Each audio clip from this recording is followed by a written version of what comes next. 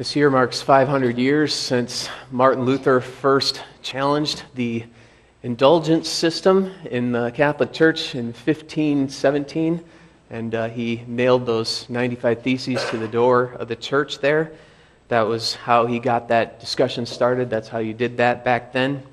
So we're going to be reflecting on the lessons learned there. We have a memory verse that we're going to be learning here. Let's say it together. I am not ashamed of the gospel, because it is the power of God for the salvation of everyone who believes. That's what we'll be learning these coming months. We're going to look at Galatians 1 in just a moment. Galatians 1, that's in the New Testament. We're going to be going through the book of Galatians, leading up to a Reformation Sunday this year. I'm going to give you a little backstory, though, before we actually do this reading, because there's some things going on here. So this backstory here, I have a little map of Galatia there. It's kind of in the middle. If you can kind of see where Asia is in the center, it's just a little bit to the right there. Paul first preached Christ to Galatia. He was the first one who first told them who Jesus was and what he is about. And it was because of an illness that it says in Galatians. It was probably on his first missionary trip where he stopped and he actually preached to them. He was there again in his second trip and in his third trip, so he was here a lot. And so he knew these people really well.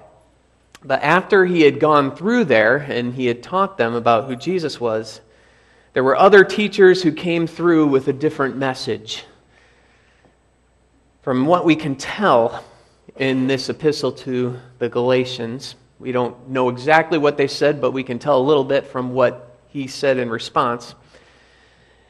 These people taught that Jesus is only the first step in salvation, and that there's more things to do after that. They taught that true Christians must be circumcised and obey the Old Testament holidays, those Old Testament laws. And so, for them, faith in Christ had a role, but justification wasn't complete without observing the Old Testament law, preserving for the Gentiles a great heritage of Judaism with its ethical guidance, is what they would have said. But these people, they wanted to win converts for their own prestige, but they also had a few other things in mind here too. First of all, it wins the approval from Jewish authorities by converting Gentiles to Judaism, and it escapes them from suffering Jewish persecution, which was going on a lot there, but it also creates their own sect of Christianity, of which they themselves are the leaders and the apostles. And so they kind of put Paul down a little bit.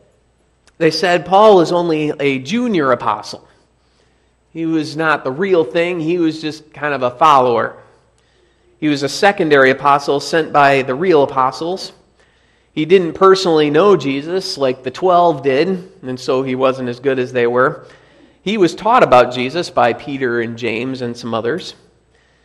And he's only teaching the first step of salvation. He's not teaching you the rest. And he's doing that because he wants to put the bar low so he can win as many converts as possible. So he's trying to get you to convert, and then this is what he's leaving out. But he is preaching the full message elsewhere. He's teaching both steps everywhere else. He's just not teaching that here. And so we're going to teach you the second step.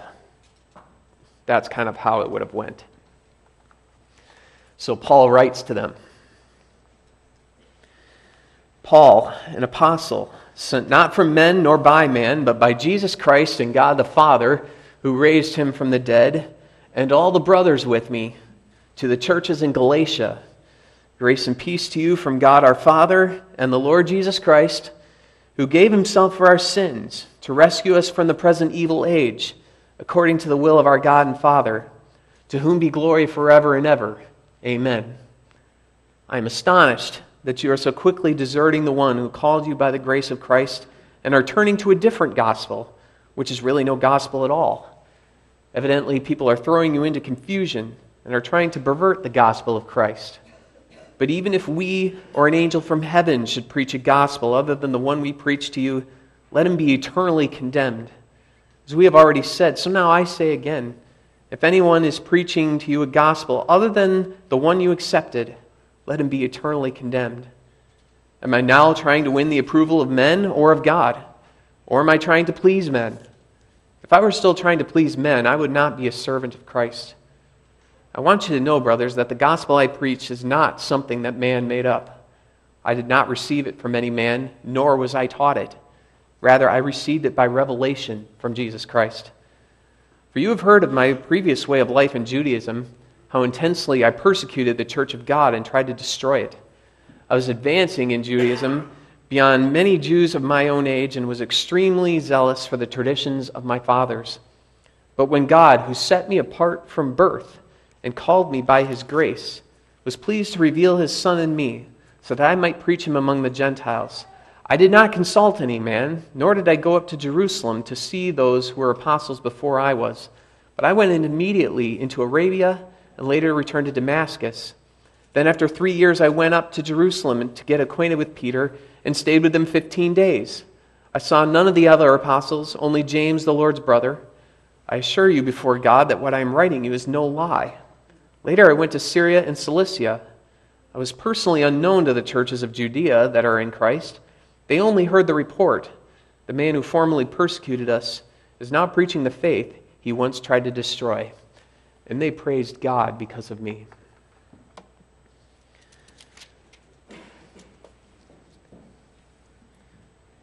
Galatians is an angry letter. If you read through all of Paul's epistles, there's a lot of them that have a lot of thanksgiving and a lot of joy in them. Galatians stands out. He's very angry in this letter. And he's very angry not because his pride is hurt, not because he's losing influence. He's angry because the gospel is at stake. This is a very forward, very aggressive letter, and I don't know if you picked it up as we were reading through there, but let's imagine that I come in on some Sunday morning here, and I stand up here and I say good morning, and then I say something like this: I am shocked that you are so quickly deserting the one who called you by the grace of Christ, and you're turning to some other gospel, and it's no gospel at all. Evidently, there's people throwing you into confusion, and they're trying to pervert the gospel of Christ. But let me say this. Even if I or some angel from heaven should preach a gospel other than the one that you accepted, then you know what? They can go to hell. I've said it before. I'll say it again. If anybody is preaching to you a gospel other than the one that you accepted, they can go to hell. That's how he's writing. The gospel is at stake. And he's angry because this is so important. And he loves these people. You can tell it later on. The true gospel is being compromised along with the salvation of those he loves. This is not just trivial stuff. This is salvation. He says to them later on in this epistle, "My dear children, for whom I am again in the pains of childbirth until Christ is formed in you, how I wish I could be with you now and change my tone, because I am perplexed about you." He's hurting for them. The gospel's at stake. And he states this gospel in verses 3 through 5. He says, "Grace and peace to you from God our Father and the Lord Jesus Christ, who gave himself for our sins to rescue us from the present evil age, according to the will of our God and Father, to whom be glory forever and ever. Amen." Those verses give the gospel in a nutshell. This is what he preached. And this is the whole of it. This is not step one. This is all of it. Because we are all sinners who need salvation from a wicked world. Christ gave himself for our sins to rescue us from the present evil age. Now we would like to think that we're good people, but the truth is we've cut people down with words. We've ignored people who needed a friend. We've said things that we knew were false. We've lusted in our hearts, and we really don't love God. We just want His blessings. If we're honest with ourselves, that's true for us. Among other things, we need salvation. All of us do. We need the Lord. And Jesus Christ died for our sins to save us. He gave His life so that we would be saved. The Son of God. He gave His whole life. He didn't just have a nice life and then just died at the end. He gave His entire life so that we would be saved. As a free gift so that we would be saved, even though we didn't deserve it. Jesus is not a first step, but our entire salvation. He's the whole thing. He's the beginning and the end. He is everything of our salvation.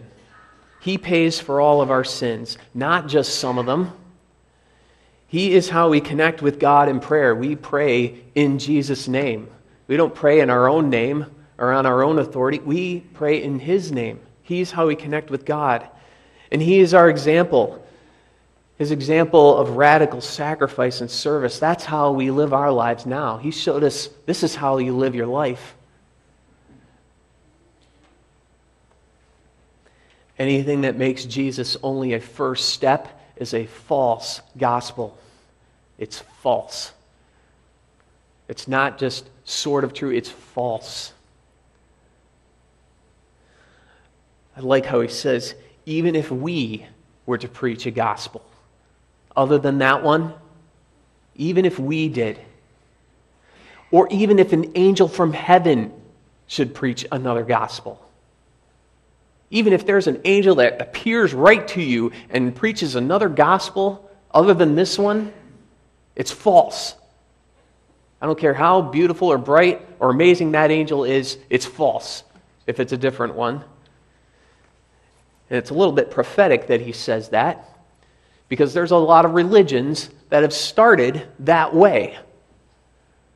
I saw an angel appear before me, and this is what this angel said.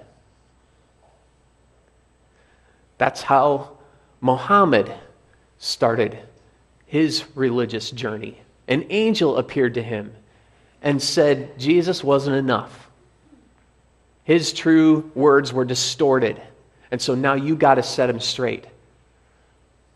That's how Joseph Smith got his start. An angel appeared to him and gave him a whole different book of the Bible called the Book of Mormon.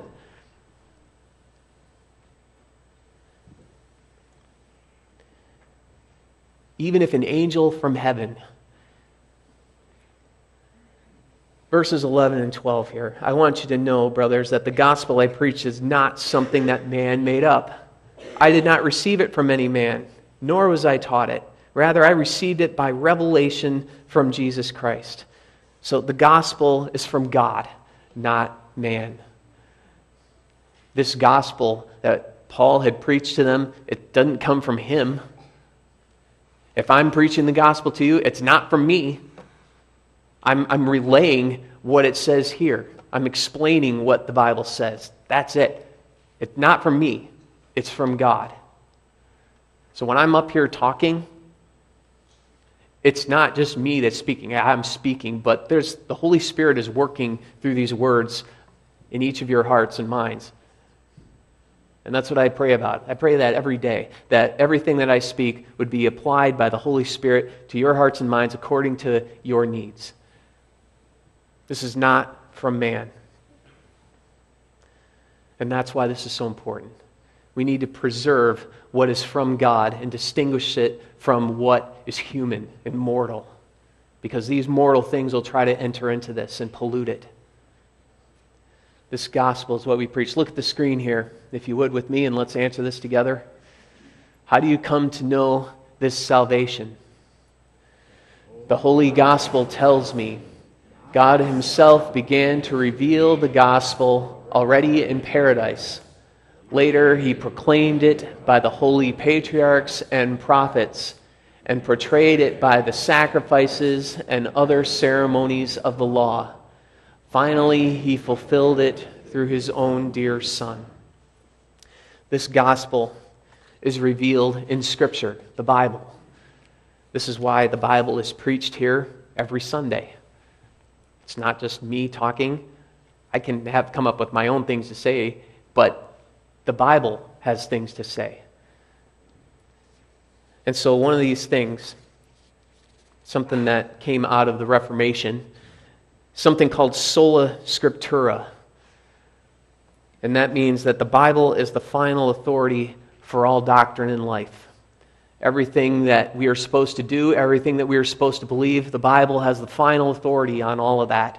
There's nothing else that stands on that same level as the Bible does. Now, it's not the only authority. We have other authorities, of course. You know, the church has some authority. Our parents have authority, and so forth. But when it comes to what God has to say, the Bible is the final authority, and every other authority is subject to that authority. So there was this survey that's, because the Reformation's anniversary is coming up, there was a survey done, and they wanted to see, okay, how many people actually hold to this sola scriptura doctrine? And they worded the question terribly. They said, is the Bible the only authority? And then people answered, we don't believe that. We don't believe it's the only authority. We believe it's the highest authority, the final authority. There's other authorities, but this is the final one, and every other authority is subject to this one.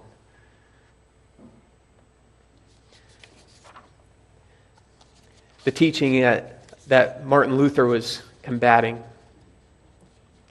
was that the church has equal authority to the Bible, that the church and the Bible are on that same level, and that they have each the same authority. And Martin Luther was saying, you're basically selling forgiveness for a price. You're selling salvation so you can make money. That's how that they were doing it at the time. As soon as a coin in the coffer rings, a soul from purgatory springs, was what one famous preacher was saying at that time. The church has authority to interpret, but the Bible is the only infallible authority. There's no mistakes in here. There's mistakes in the church. I make mistakes. Our elders and our deacons, they make mistakes. The Bible, it doesn't make mistakes. When it talks about God, that is something we can hang our hat on. We can stand on it as the final authority. So we have creeds and confessions which are passed down through the church for many, many generations, and they have some authority. They do. We can't just throw that out when we feel like it.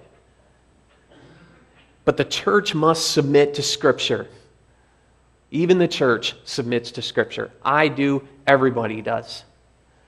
It's the final authority. And Scripture stands on its own authority as God's word to us. It doesn't get its authority from any person.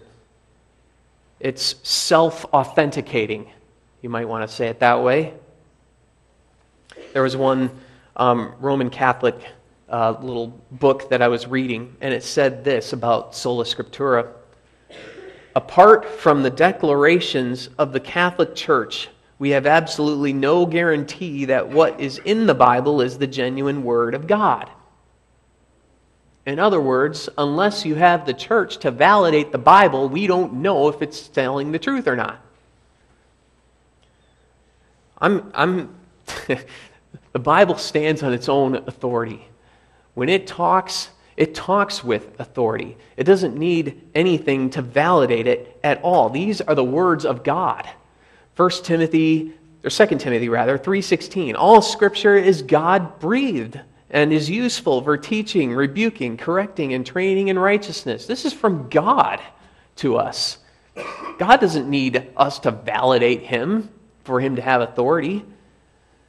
Isaiah 40, verse 8, the grass withers and the flowers fall, but the word of our God stands forever. This word from God here, this has its own authority, and we need to submit to it. All of us do. And it stands on its own. And there's events that are recorded in here, especially the events of Christ, that change the entire meaning of our lives. As we as Christians, we believe that what this says is true. And because that's true, that means life is totally different now. John 20, verse 31, "But these are written that you may believe that Jesus is the Christ, the Son of God, and that by believing that you may have life in His name." You can have life. There's words of life here.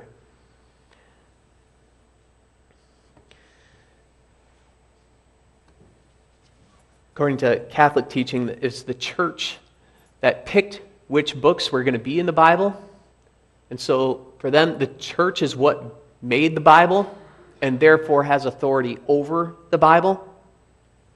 So one of the things that I said, the church with the authority to determine the infallible Word of God must have the infallible authority and guidance of the Holy Spirit. That's the logic. But that's backwards, actually. The truth is that God's Word produced the church. We didn't produce the Bible. God's Word produced us. It's the Word of God in the very beginning, for that matter, that produced the whole universe. God spoke and things came to be. Then God spoke His Son into our lives, and now we are here. We wouldn't be here if it wasn't for the Word of God. The Word is from God, and therefore it preceded and produced the church.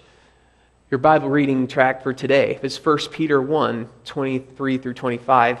It says, "For you have been born again, not of perishable seed, but of imperishable, through the living and enduring Word of God." You are born again through this Word. "For all men are like grass, and all their glory is like the flowers of the field. The grass withers and the flowers fall, but the word of the Lord stands forever." And this is the word that was preached to you.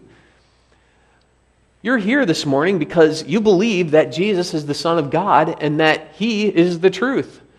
And so you're here today to hear more of that truth and to participate in these sacraments that He gave to us because of who He is. He is the Word.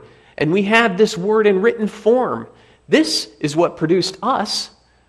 We're not here today to make this. This made us. We congregate because we believe the truth of the gospel that is revealed in Scripture. And we need to be continually produced and shaped by this Scripture too. That's why we preach the Word every week. We need to be continually shaped and molded by what this says here. We need to continually change our lives. We need to continually repent, and we need to continually remember who God is. It's very easy to forget about God. We need to celebrate Jesus each week together. That's what we're doing here. And we need to do something each day. Each day we need to ground ourselves in what this says. That's why there's Bible reading tracts in your bulletins, because I want to encourage you to read the Bible every day. Even if you don't follow those tracts, I hope that you're in the Word every day, because this is the words of life, the gospel that is our salvation. Each day ground yourself in the truth of the gospel that's revealed in the Bible. We can't be grounded enough in this truth. We can't be grounded in it enough. The truth of Jesus that's revealed in Scripture. So be grounded in that each day this week and always. Let's bow our heads and let's pray together. Lord our God, thank you for your word and your Spirit that teaches us this gospel of salvation, this gospel of Jesus Christ that is so important for us. Please apply it to us and keep us grounded in it each day, Lord, so that we would be your people. In Jesus' name, amen.